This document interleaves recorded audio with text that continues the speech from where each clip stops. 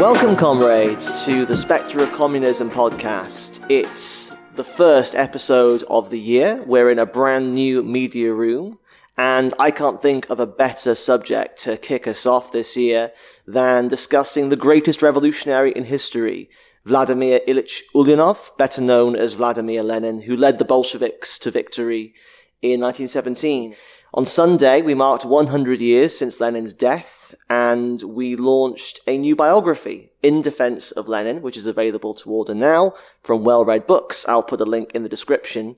And we're very fortunate to have one of the authors of In Defence of Lenin, Rob Sewell, who is a leading comrade with the Revolutionary Communist Party, soon to be, the British section of the International Marxist Tendency, and editor of The Communist, which is their newly renamed newspaper. Rob, it's so good to have you here. Hi, Joe. It's great to be here. Great. Obviously, we're Marxists. We're not great men of history theorists. We don't think that the character of Lenin, his accomplishments and his work can be explained just by delving into his personal history and psychology. But Lenin wasn't born Lenin. The figure of Lenin was the process of political developments.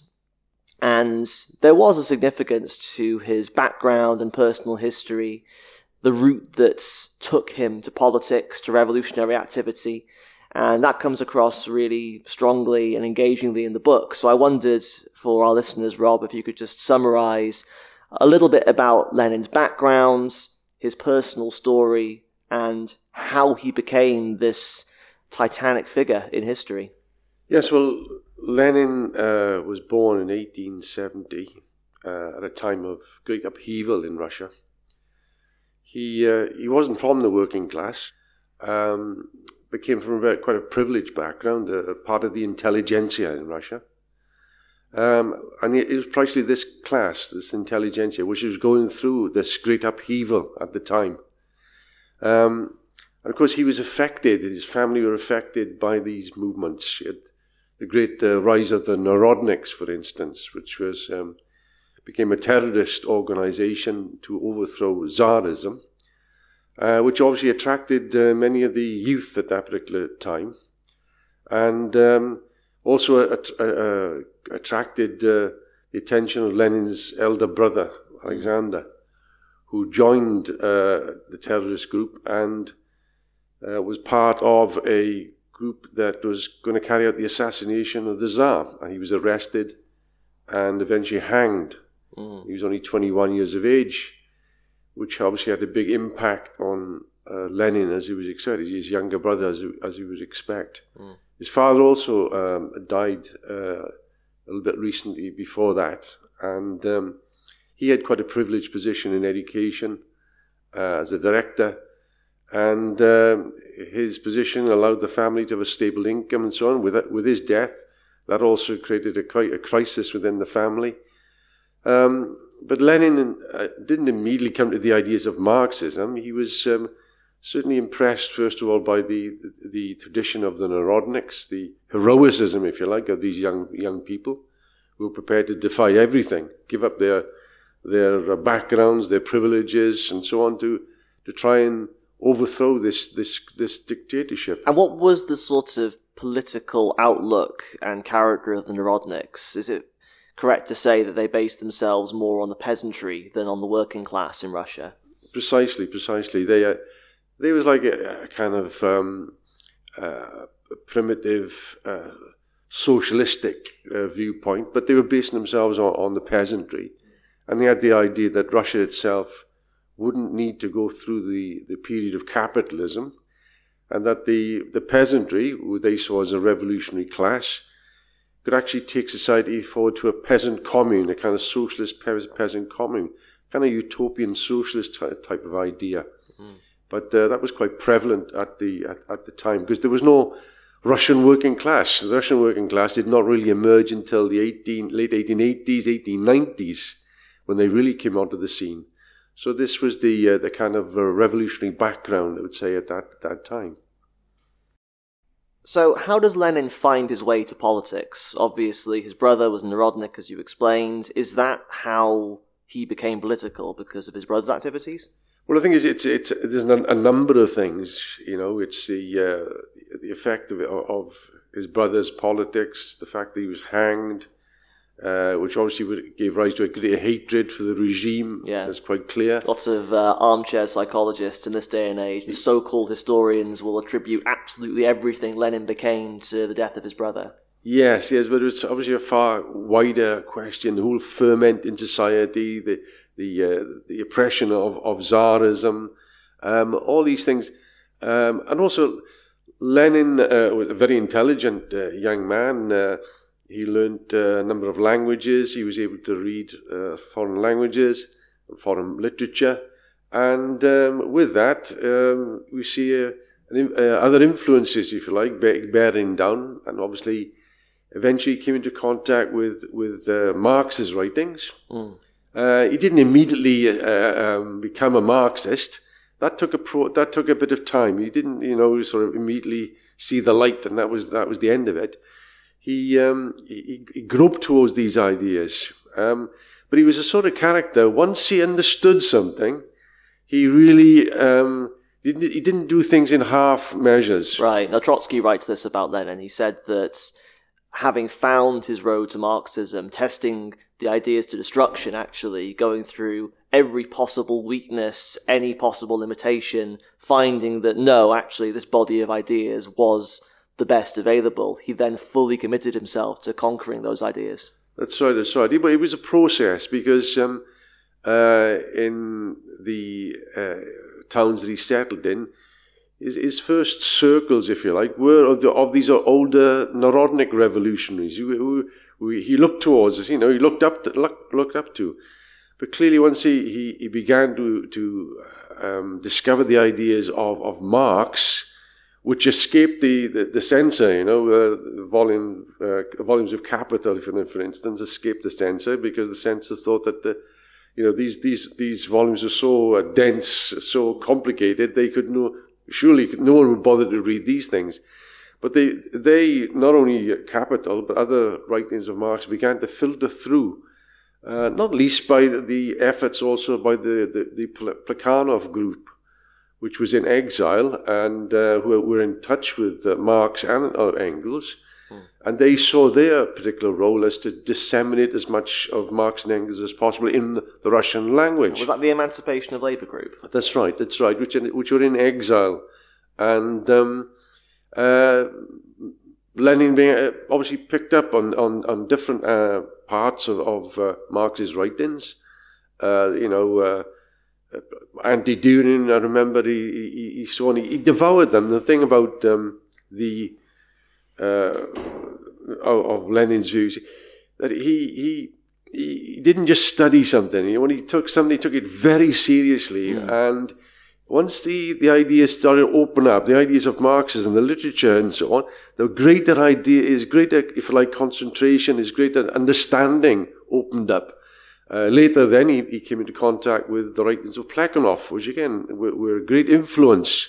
So on the basis of this, the fermented society, its personal experiences, the literature that became available, which was all mostly illegal, he then became more and more committed to these ideas. And eventually he decided to commit his life to the revolution and to fight for the ideas of Marxism in Russia. Let's talk about ideas, because there's a stereotype about Lenin which actually isn't contained just to bourgeois histories. You hear it from so-called left-wingers, so-called Marxists. The Stalinists are fond of this debased view of Lenin as just a kind of hard party man. You have Marx the theorist, Marx the thinker, and you have Lenin almost as more of a practico than a theoretician, but of course this is completely false. Lenin was an extremely advanced theoretician who had a very thorough grasp of Marxism, and also made a number of very important original contributions to Marxist thought. So can we talk about the development of Lenin's ideas? Well, yes, of course, Lenin, to begin with, saw himself as a pupil of Plekhanov. Plekhanov was regarded as the father of Russian Marxism. But he came to the movement as a learner. He was keen to learn, keen to understand, to grasp, as well as to engage. And of course, the movement in the 1890s in particular was where there was a lot of confusion in Russia. The small circles were operating, but above all, the ideas of the Narodniks still operated, still had a great influence at that time. And therefore, Lenin's first engagement, if you like, was to answer these particular questions, that the development of capitalism would occur in Russia. With that, there would be an emergence of a working class, and that the working class movement should be created, and there was a revolutionary social democratic party should be created. Right. But of course, he with these arguments, he engaged. The movement itself. He was, as I said, he wasn't one for half measures. He fully embraced it, and he argued and wrote material against the Narodniks and in favour of the Marxist view of history and the development in Russia as well.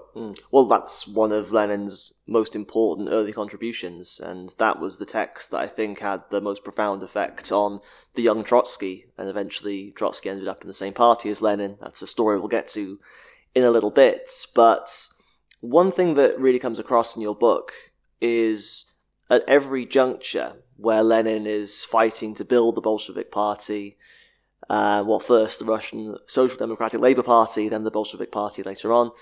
At every step that he's fighting to keep the forces of Russian Marxism, Russian communism together, he's first and foremost waging an ideological struggle. You look at the period of black reaction between the defeat of the 1905 revolution and the eventual victorious 1917 revolution, where all sorts of revisionist ideas and idealist philosophical trends are finding their way into the party.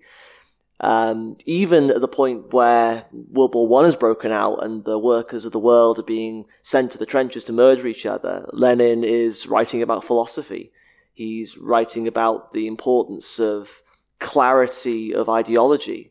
It's not like he's taking every opportunity to just fight an organizational battle.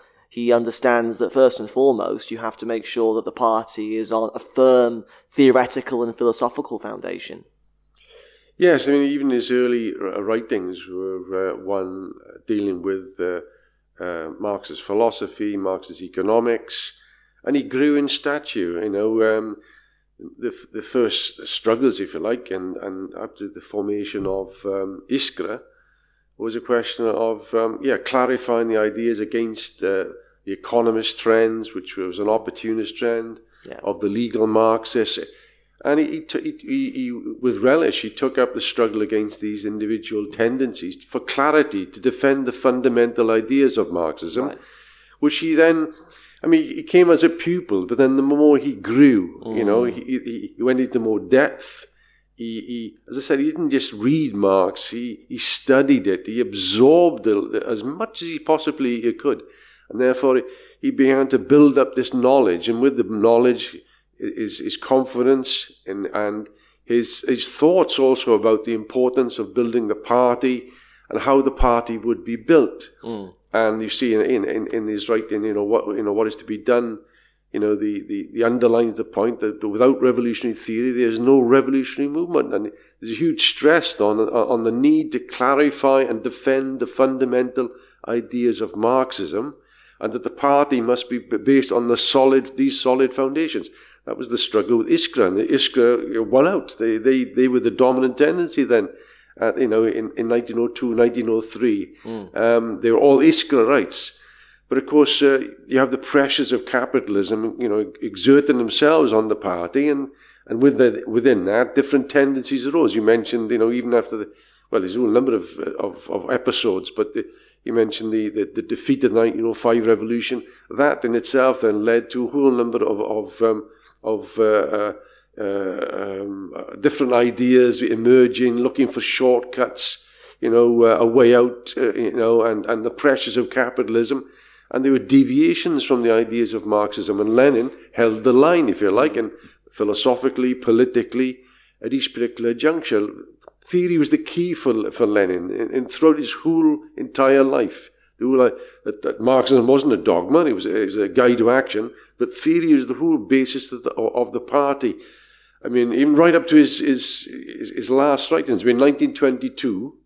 I mean, there's an episode where he had an interview with Freiner, who was one of the leaders of the American Communist Party. And Lenin's health wasn't too good at the time. He had a short interview. And of all the world subjects he chose to discuss with Freiner, one was the American, where the American Labour Party, where that would emerge, and the other one was dialectical materialism. Right. You know, the basic philosophical foundations of Marxism. And even, I think it was his last public appearance, if either the last or the one before, where he addressed the Communist International, the Fourth Congress of the Communist International in 1922 in November. He said to the delegates that we must use every opportunity, every spare moment where there's relief from war and struggle for us to study the fundamentals. That was the last, if you like, public appeal to the ranks of the Communist International to start for them to master the ideas of Marxism. So theory was the key for Lenin in building the party, building the International. Yeah, and of course, the development of Lenin's stature as a theoretician, you can see in texts like State and Revolution, texts like Imperialism, the Higher Stage of Capitalism, which to this day are touchstones for dealing with these questions, which are still so fundamental for the class struggle. Even in the year 2024, a full century after Lenin's death, I mean, this misunderstanding of Lenin as a kind of grey, tough, joyless party man that's even held in some sections of the left. Of course, the bourgeois, they completely blow up this stereotype when they slander Lenin as this vicious dictator who was completely uncompromising when it came to dissent within the ranks of the party and laid the basis for the, you know, in their words, terrible atrocities of the USSR, the rise of Stalinism. Lenin is probably the most slandered man in history. Central to these bourgeois slanders is the idea that Lenin was this brutal dictator. And they always tie it back. They always say that the first evidence, the first glimpse of the monster that Lenin was to become is in 1903 with the split between the Mensheviks and the Bolsheviks. At the second Congress of the RSDLP, where Lenin, without any regard for the democratic rights or the hurt feelings of the fellow travelers and respected members of the party, was imposing his control over the Iskra editorial board. And they say this is where you see Lenin, the dictator, beginning to emerge. A very different picture of Lenin comes across in the book. What do you say to this charge that Lenin was a horrible dictator? On the contrary, I would say he was very amenable, to his comrades, to his collaboration, particularly in the early years with Plekhanov, who was a bit of a prickly character. Yeah, didn't like Trotsky very much, Plekhanov. He didn't. When Lenin proposed that Trotsky come onto the editorial board, because Lenin was looking for new blood, fresh. He was always looking to involve people for the benefit of the movement and to harness the talents that was available. But yes, Plekhanov didn't like the newcomers, if you like, and he was quite a difficult person, I suppose, to get on with. But Lenin was able to collaborate with him, and despite the clashes and difficulties, and to if you like create a working team in relation to Iskra. But then also Lenin had a serious side insofar as the development of the revolution is a serious question, and the development of the party throws up obviously different problems at different stages. And the stage they had in 1902, 1903 was to not just wage a successful ideological battle to win the argument for Marxism, but also to develop the party not as a loose-knit because of the character of the period they were dealing with, and they had to break out of the circle mentality, because many of the early origins of the party were based on circles, and this mentality of a circle, and they attempted to professionalize the party. That's all it was. And of course, it stepped on a few toes, if you like, and bruised feelings, and this manifested itself in the split in 1903. And yes, of course, his enemies would always say, that Lenin behaved in a belligerent fashion and so on. And all he did was argue his point, in the best way possible, explain his ideas, argue his point. There was no big stick being waved. There was no authoritarian background. It was a question of convincing people, and that's all it was. And in 1903, at the Second Party Conference anyway, he was in the minority for quite a period of it. And he accepted it, and eventually won a majority because of a walkout from the economists and such like. And even after the split, Lenin attempted to heal matters.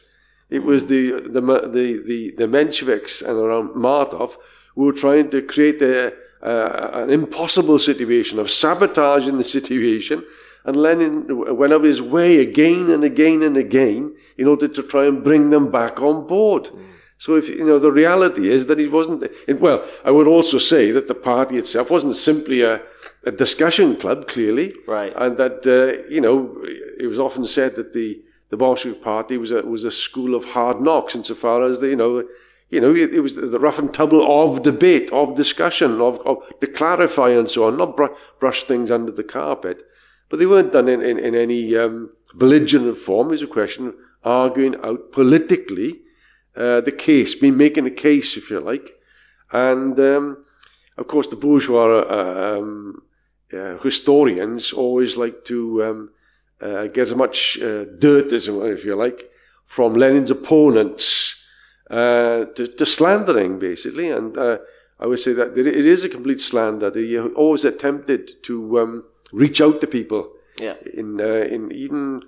Throughout even after 1905, even where Plekhanov went over to the Mensheviks and so on, he tried to make some agreements with Plekhanov in relation to preserving the party, later on. So this caricature, he was just ruthless. It's just nonsense. Yeah. And when it came down to it, what the split ultimately represented was a political difference between revolution and reformism, and where Lenin decides finally that trying to reconcile the party was a fool's errand is where he becomes fully convinced of that difference. But they also spent a number of years trying to get agreement, right? Trying to unify, and they did unify, but it broke down. And the reason why the unity broke down was because precisely the differences, the political differences that were emerging. Mm-hmm. And by 1912, then Lenin said, "Look, this is now ridiculous. It's become a complete impasse. We have to draw the conclusion that the Bolsheviks needed to carry the banner themselves, to declare themselves a party and fight for the genuine ideas of Marxism, yes, of revolution." Another thing that comes across in the book, and I also remember coming across in Allen's book, Bolshevism, Road to Revolution, about the history of the Bolshevik Party. Obviously, Marxists don't deny the importance, sometimes the singular importance, of individuals in history, and Lenin's particular role in the road to the Russian Revolution is really striking. It feels like every time he's out of town, every time he's not able to personally steer the Bolsheviks in the correct direction, they start deviating under the leadership of second-rate figures like Kamenev and Stalin and Zinoviev. Every time Lenin's not around, they start making mistakes. They start moving in the direction of a conciliation with the reformists. They take a sectarian attitude to the Soviets when they first get established that Lenin has to correct. It seems like the fate of the Russian Revolution and the fate of the Bolshevik Party is almost singularly bound up in the figure of Lenin. Yes, I mean, Lenin, helped to develop this idea of Bolshevism, although he never saw it as a separate kind of tendency. You know, he just thought he was just upholding the genuine ideas of Marxism within the movement. That's all. And the idea that he was belligerent, getting his many times that Lenin was in a minority, even in a minority of one. Yeah, well, in terms of the seizure of power, upon returning to Finland Station in April 1917, he was in a minority. Sure, throughout the whole history of the party, he was not always in a majority. The question of the First World War as well. There's a whole number of cases, which goes against the narrative of him being a dictator in the party and all the rest of it. He went along actually with certain things like the boycott tactic and so on. And after 1907, 1908, he didn't agree with it, but nevertheless he went along with it. And on the basis of experience, that's the whole point. He thought that the party would rectify the mistakes, right? And therefore he always had an understanding. It wasn't a question of laying down the law, but of arguing the case and showing by experience that his ideas or his way was correct. I mean, the greatest advantage that Lenin had, of course, was that yes, he grasped the whole method of Marxism in such a way, in a superior way than others. I mean, on the other hand, he made mistakes, but fewer than other people. Yep. And above all, he learned from his mistakes. And when reading Lenin's writings throughout the collected works and so on, what really strikes you is the honesty of Lenin, the complete and utter honesty, not throwing difficulties away and brushing them under the carpet, bringing them out and answering them clearly, but not to look for a shortcut above all, but to face reality as it is in order to overcome any problems and build for the future. I think that it really says something about the charlatanry and philistinism of our modern bourgeois historians, that they see honesty as ruthlessness. I think a lot of the time they just don't like to see somebody who's firm and convinced in their ideas and honestly and clearly demonstrating where they stand and pointing in the right direction. And the fact is, history bore Lenin out. The fact is, the Russian working class with the Bolsheviks at their head, and the peasantry as well, of course, were able to take power.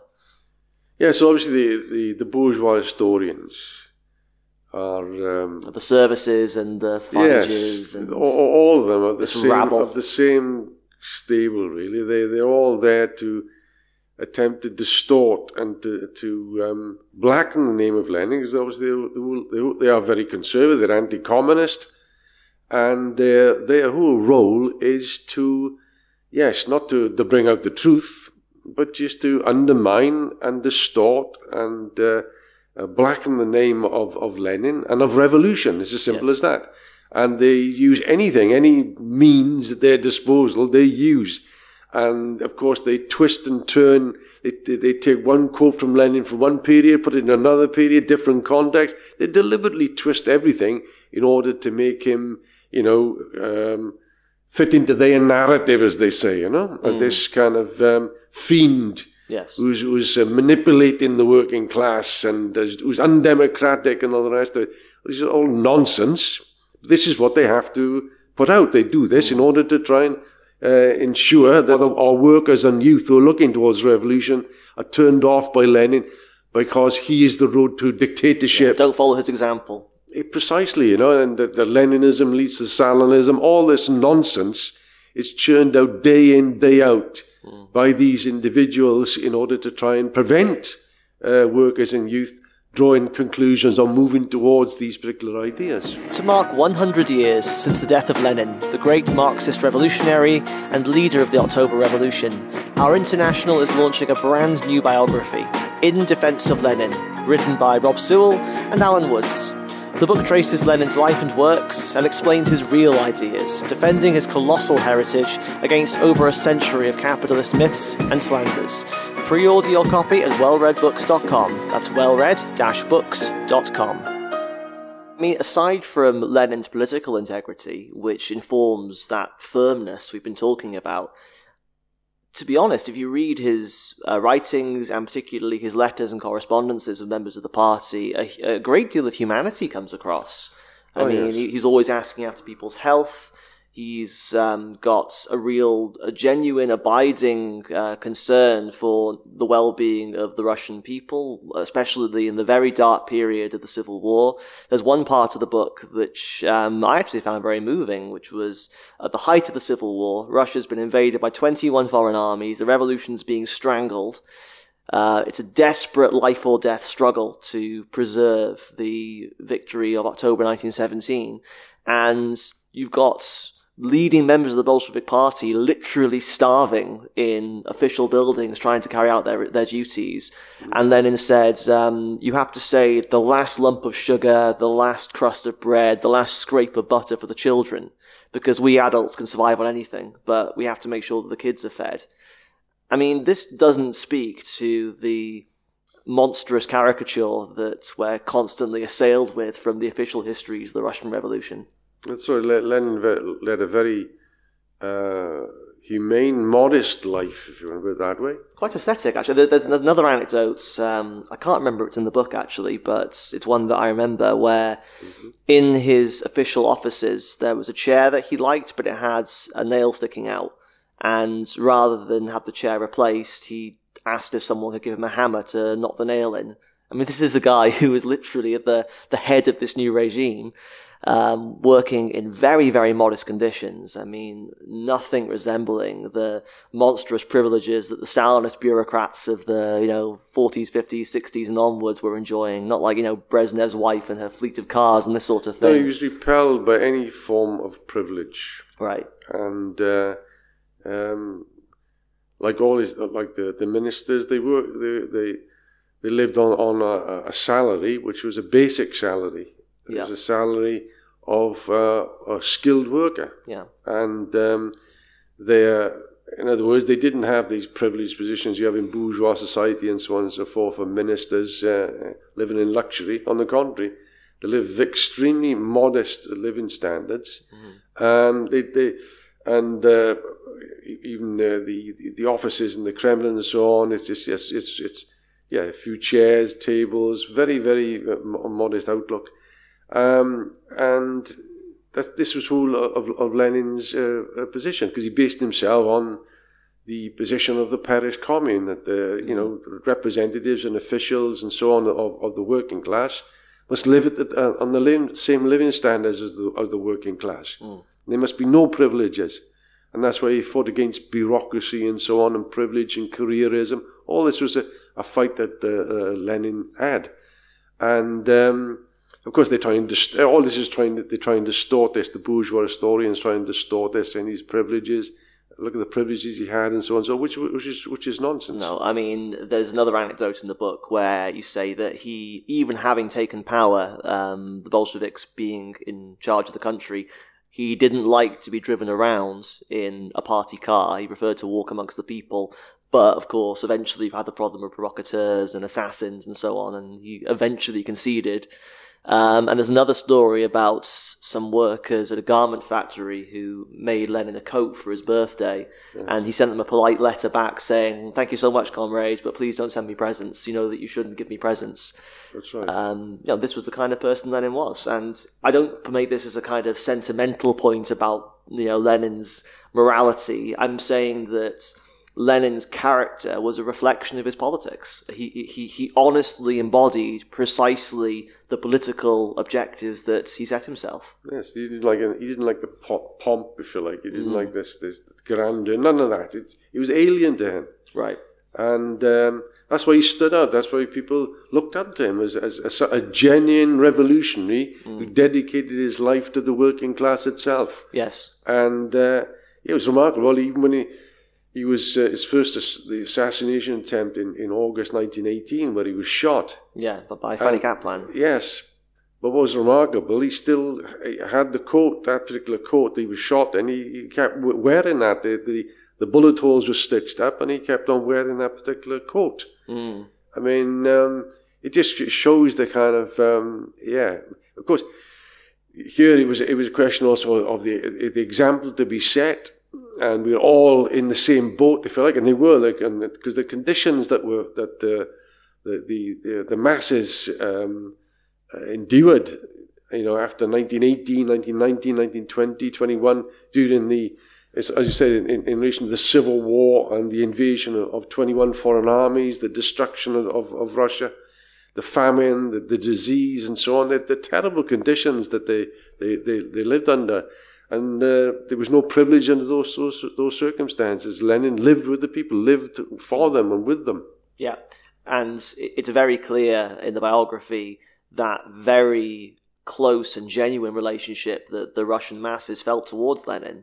I mean, this was a figure who, more than any political figure in history, genuinely embodied their aspirations. Yes, I mean, of course, it was a backward country. That was the... Right. And Lenin was always very sober-minded about that. He was always talking about the level of literacy, about the technical level of the working class. He didn't have an unrealistic or utopian perspective on the Russian people. No, there were enormous difficulties in coming to power in Russia because of the backwardness of the country, the isolation of the revolution, and so on and so forth. And he always knew that the only way out for the revolution was world revolution. Mm.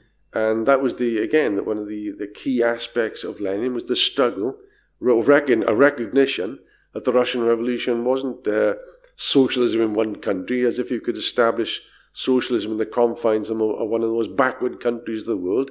It was impossible. That socialism can only exist on a world scale. And the tasks of the working class are international tasks. They overthrow capitalism throughout the world and establishing a world federation of socialist states. And therefore the need for the socialist revolution nationally was born then from the need for the Communist International to be creating mass parties internationally and so on, with the express purpose not of carrying through a national revolution, but an international revolution. Right. I mean, in future episodes, we'll obviously deal in more detail with particular aspects of Lenin's thoughts and his activity, his attitude to war, the development of the internationalist faction at Zimmerwald. We'll talk about particular theoretical contributions around imperialism and his debates with the British communists over left-wing communism and so on. But I wanted, before we let you go, to talk about the connection between Lenin and two other key figures in the history of the Russian Revolution, which is Trotsky and Stalin. Ultimately, Trotsky and Lenin ended up as the key leaders of the Russian Revolution, but they had various periods in their life and in their political trajectories where they were further apart and closer. They had a number of debates on a number of questions, and much is made by the Stalinists of the vicious invective that Lenin and Trotsky were always throwing at each other. They dragged these quotes out of context where Lenin and Trotsky were debating on various things. They talk about the fact that Trotsky didn't join the Bolsheviks until 1917 to say that there was a gulf separating these two men. But is that really the case? Well, of course, at the end of the day, you could say that Lenin and Trotsky were one, insofar as the revolution in 1917 brought them together and they provided the leadership for the revolution itself. They agreed completely. And that took place on the basis of a previous period, which you are correct. They were, first of all, when Trotsky met with Lenin, they established quite a good working relationship in 1902 in Iskra and so on and so forth. And as I said, that the Lenin wanted Trotsky to become a member of the editorial board of Iskra, but Plekhanov vetoed it. Mm.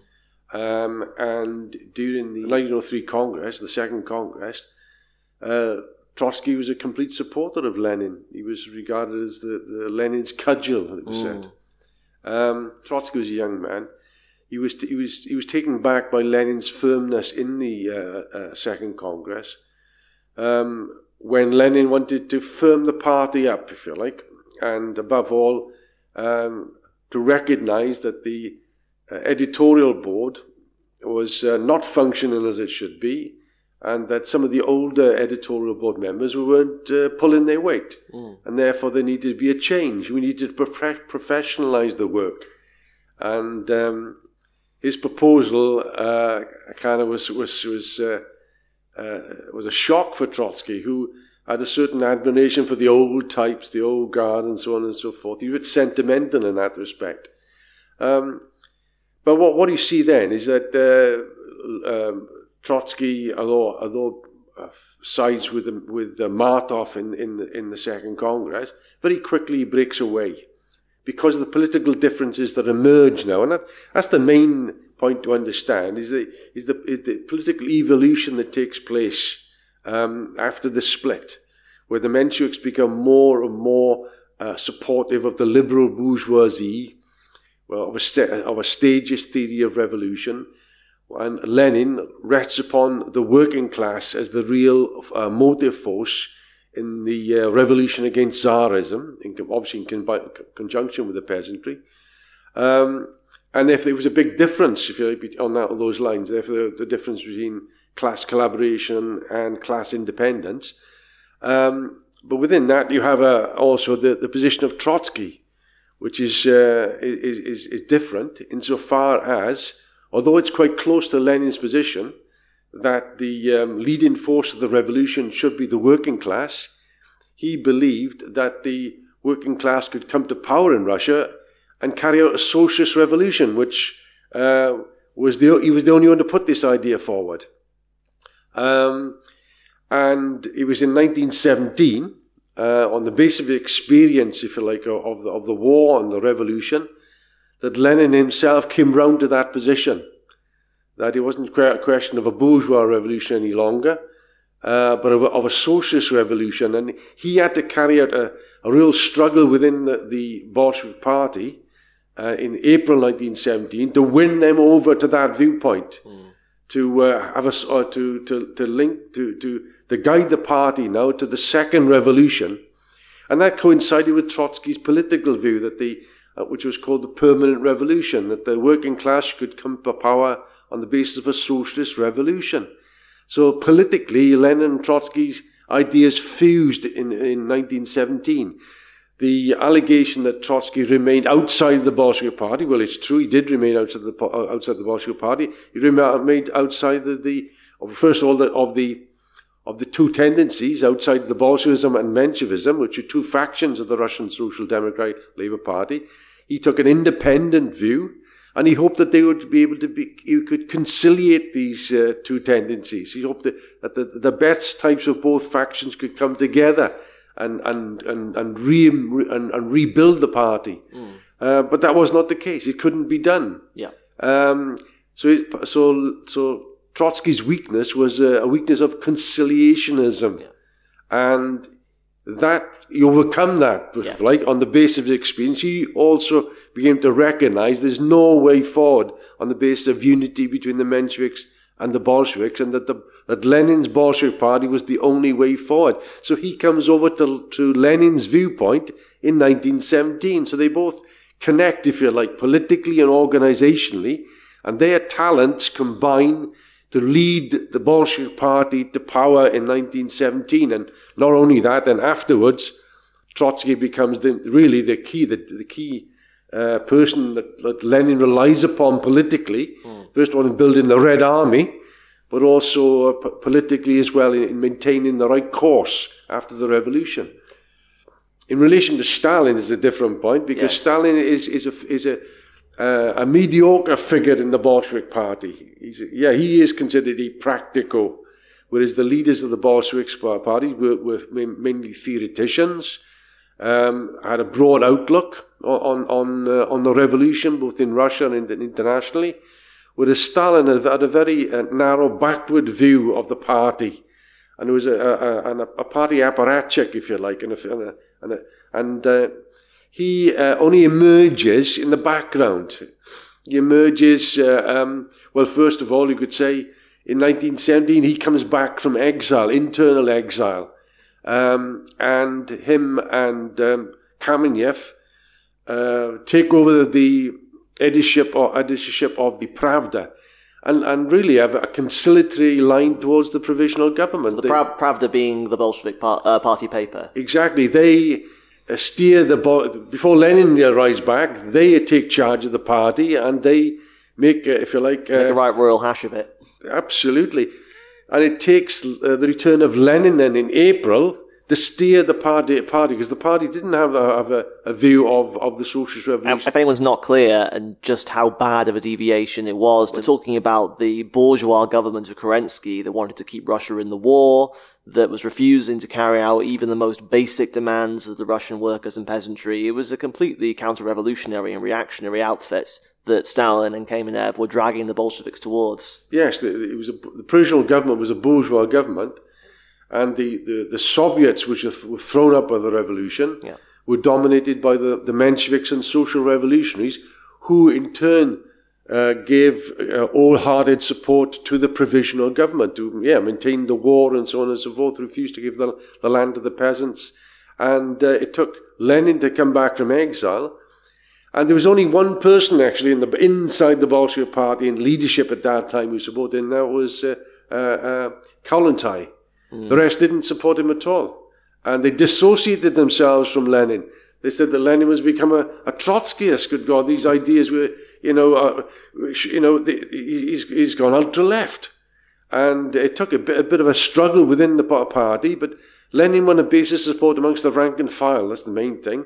And eventually, managed to win over the party. All those opponents began to fall into line, if you like, and the political perspective of the party, the whole prognosis of the party changed to the need to fight for a socialist revolution. And obviously on that basis, Trotsky returns also to Russia, and he independently came to the view also of the Soviets which have been thrown up, and the need for a second revolution. And as soon as he gets back, he discusses with Lenin. Lenin and Trotsky agrees that he should stay in a small group called the Mezryonsky, which is about 4,000 very advanced workers in Petrograd, and for him to win them over to the Bolshevik Party, which they did, and that was the case in July, August 1917. But Trotsky was 100% in agreement with Lenin and the Bolsheviks in 1917, joins the party and becomes a key leader of the party, whereas Stalin is in the background. Stalin, I mean, he has certain characteristics, Stalin. Not only is he a bit narrow-minded, but he's a bit of a tough guy as well, and can carry things through. And under those certain circumstances, those are qualities, particularly in the Civil War period after the Revolution, which were needed in order to try and galvanize, try and maintain what the defense of the revolution in the isolation. But Stalin became more and more the figurehead of this growing bureaucratic reaction within the young workers' state because of the isolation, because of the backwardness. As Lenin explained, they managed to create a worker state, but it was like the old Tsarist machine, the old Tsarist state, and anointed with some Soviet oil. Right. Yeah. Because very few could read and write, for instance. Literacy was 70% of the population, so they had to rely on the old officials, on the old Tsarist administrators, and so on, keeping them under check and control as far as they could. But of course, when in the Civil War period, with the devastation that was taking place, the famine that was taking place, the dislocation that was taking place, it was they were just hanging on by their fingertips. Lenin described it as being in a besieged fortress, and on those conditions, you had the rise of a bureaucratic reaction within the revolution, within the state, these officials coming back and also coming into the party. And Stalin began to represent and reflect the outlook of this bureaucratic reaction. Right. I mean, we had Nicholas speaking on International Marxist Radio last year about Stalin and about how he was very adept at pulling together all of the people who'd had their egos bruised by Lenin and Trotsky, all of these petty bureaucrats and officials who were looking for personal advancement and privilege and prestige. And Stalin using the advantages of being in the background, was able to quietly accrue power within the state's apparatus. And the last portion of the biography that you and Alan have written, it captures this tragic double process where on the one hand, the objective situation is souring, the world revolution hasn't come to pass, but also Lenin himself is weakening because, as you explained, he was shot by Fanny Kaplan. He never really fully recovered from that assassination attempt, and he suffered a series of strokes which eventually left him debilitated. Yes, I mean, the position in Russia was extremely difficult. You can't imagine it. I mean, 1920, probably half the population of Petrograd and Moscow, deserts, in order to find food in the countryside if they could. There was starvation. There was even report of cannibalism in certain areas. It was in an extremely difficult position all round. After the First World War, then the Civil War, the blockade in particular. I mean, the Soviets, after all, which were strong organizations in 1917, with the working class being atomized under these conditions, the Soviets began to fall more and more into disrepute. They didn't operate. They didn't function because the working class didn't function.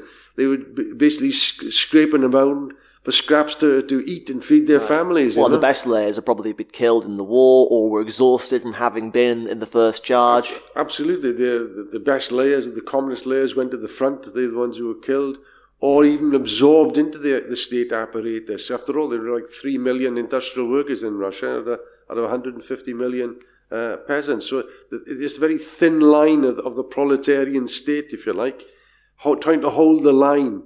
And at the top, the Bolshevik Party, and Lenin, if you like, holding that together and so on. And yet these terrible pressures, and obviously the first pressure was the isolation, the failure of the German Revolution in 1918. It was a catastrophe, and then followed by other defeats and further isolation. And Lenin believed that the revolution was doomed. If you couldn't spread the revolution to the West, such was the objective problems facing, that it would collapse. It would be doomed. Because it's impossible to build things on those terms. But they managed just to hold on by their fingertips. But in 1922, early 22, when Stalin was appointed General Secretary on the initiative of Zinoviev, who had a certain eye as well on the leadership. And Lenin wasn't that keen on the idea. In fact, he said that this was, this chef will prepare peppery dishes. He wasn't very keen on the idea at all. But as long as Lenin was had a firm hand on the tiller, if you like, then things could be held into place, and that was the case. But unfortunately, I think it was in April 1922. He had the first stroke. And that puts him out of action. And he doesn't come back to work until October 1922. And in that period of time, his absence from the Kremlin, when he comes back, he can see for himself the growing danger of bureaucratism and how it's feeding into the party and the problems that arises, and therefore problems over the monopoly of foreign trade, for instance. It becomes a battle over that. The question of Georgia and the national question, where Stalin is also manipulating and so on, because he's in charge of the nationalities, and he has a very bureaucratic approach to the whole problem. That's his whole narrow vision of things. But when Lenin comes back to the Kremlin, he's alarmed in October, and has a meeting with Trotsky to agree that they form a bloc against bureaucracy in a fight against bureaucracy. And Trotsky says he was a bit hesitant because that would mean a fight, against the tops, and that meant Stalin as well. But they said no, they needed to carry this thing through to the end. Yeah. Unfortunately, within a short space of time, Lenin suffers further strokes, which puts him out of action. And that's where he writes his famous testament, where he calls for the removal of Stalin from his position, but it becomes too late in effect. We should also say that Stalin was using his position to personally isolate Lenin, controlling the correspondences that he received, trying to prevent Lenin from having too much of a sense of just how bad things have become. Oh yes, he was maneuvering all the time, and of course they began to maneuver with Kamenev and Zinoviev to keep Trotsky out of the leadership. They were concerned if Lenin was to die, then Trotsky would take over the leadership, of the party and of the state. And they through personal reasons, there was nothing political, it was personal, that they wanted to prevent this upstart, as they saw it, this newcomer, Trotsky, this clique that was formed, the troika of Stalin, Zinoviev and Kamenev, began to manipulate behind the scenes then. But Kamenev and Zinoviev thought they were manipulating Stalin. They thought, who is he compared to them? That was a fatal mistake. In fact, yes, he had his fingers in more pies. He had the connections in the regions in the opposition, starting from the military opposition, a few years ago, a few years before. And with that, he begins to appoint different secretaries and appoint people in different positions. In other words, he was developing his own power base. Maneuvering his yes-men into key positions. Yes, his own power base within the party itself, which is going stronger and stronger because the bureaucratic reaction that was taking place as well. And with Lenin out of the picture, they formed a faction inside the Central Committee. Well, not just the Central Committee, within the Politburo. They met secretly, Trotsky was left out, of course, and they decided everything.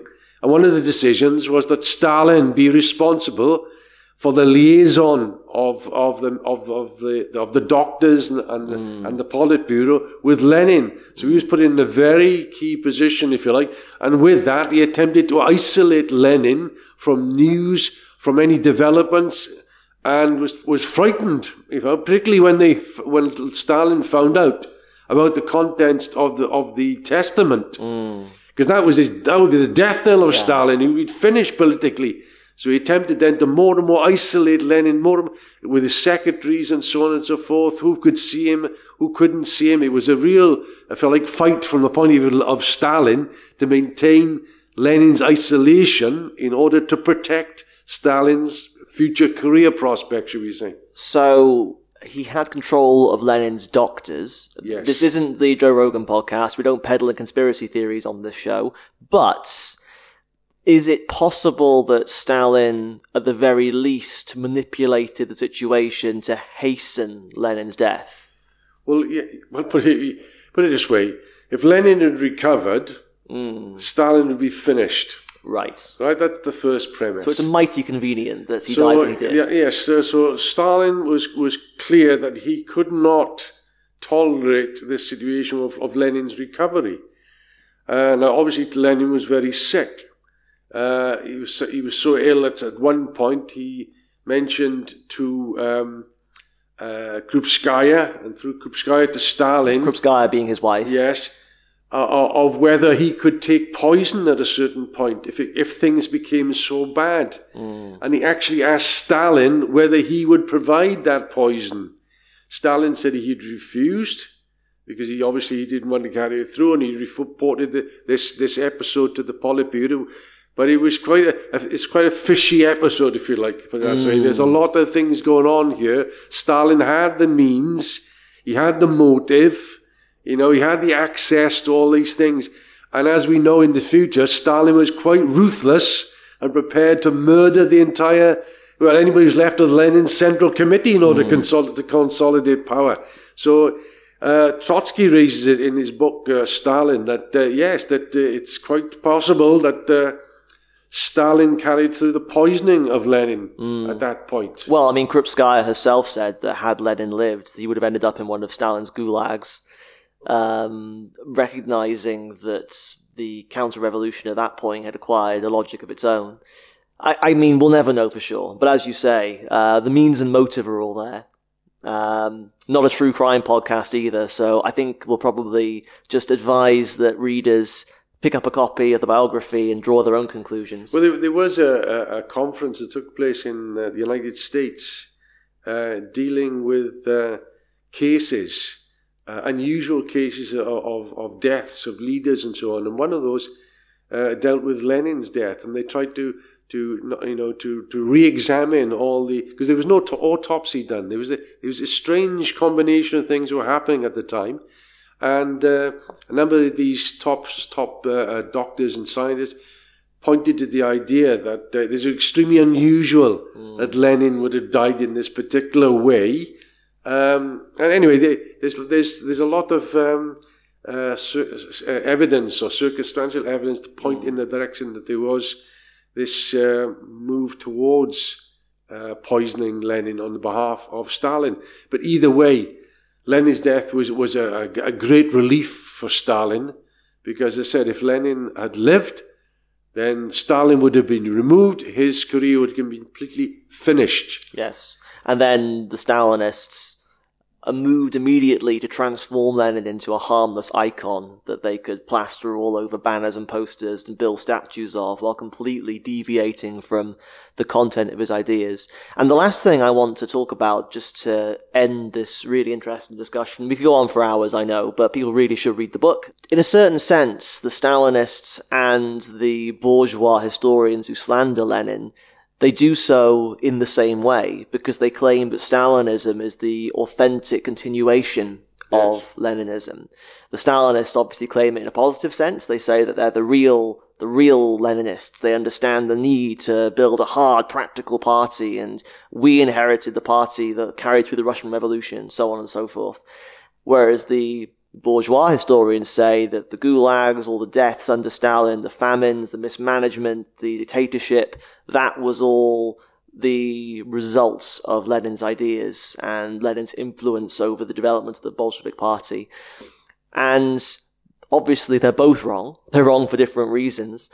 Reasons that I hope we've dealt with over the course of this discussion, and that you certainly deal with in the book. But just to finish off, why is it that communists defend Lenin's legacy today? Because I'm sure some would say Lenin's been in his grave for 100 years now.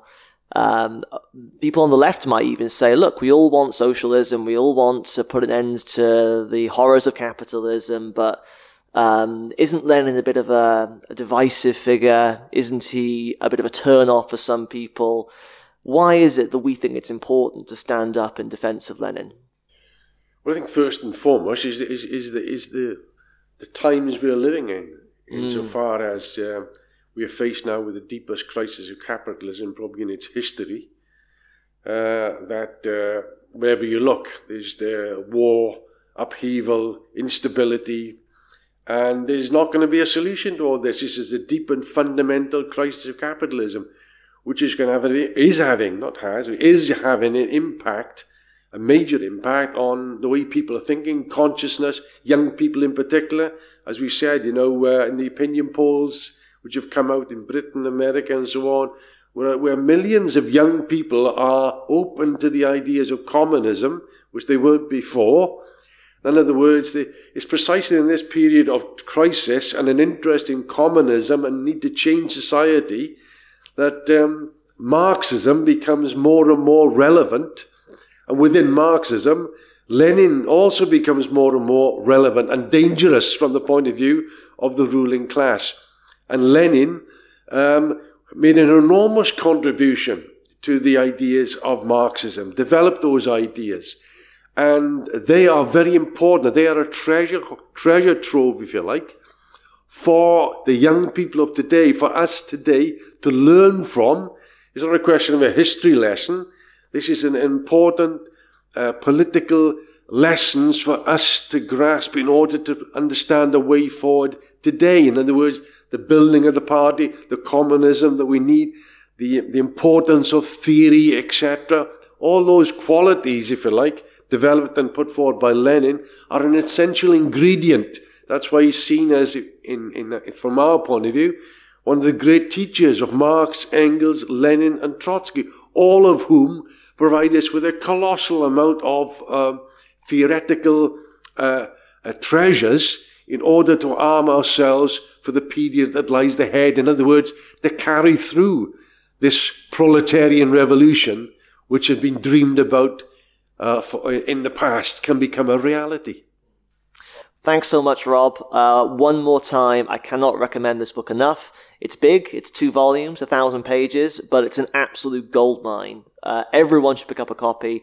Anyone, certainly, who considers himself a communist, but even if you're a thinking progressive, if you're somebody who envisions a better world, you need to read and study this biography. It's got a huge amount of lessons, it's really engaging, and it's really fascinating. Now, the IMT is launching a campaign this year to mark Lenin's centenary, the centenary of his passing, called Lenin Lives. And this podcast is part of that campaign. We're going to be having regular episodes focusing on different aspects of Lenin's life and work and thought over the coming months. The next one, which will come out in a few weeks, will concern the myths about Lenin. So all of the lies and slander that we touched on here will be dealing with some of the most common accusations Lenin faces, debunking them all. So to help us out with that, we've launched a new website as part of the Lenin Lives campaign. It's lenin.red. Again, I'll put a link in the description, where you can send in some of the myths that you might have heard, perhaps on telly, maybe at school, perhaps from some of these history books that we've been discussing. So please do send us in some of the myths that you've heard about Lenin. You can also send them to our social media accounts, and can you please hashtag them Lenin Lives? Rob, thank you so much. One more time, pick up the book, In Defence of Lenin, link in the description. We'll see you next week with a new episode. That's all from me.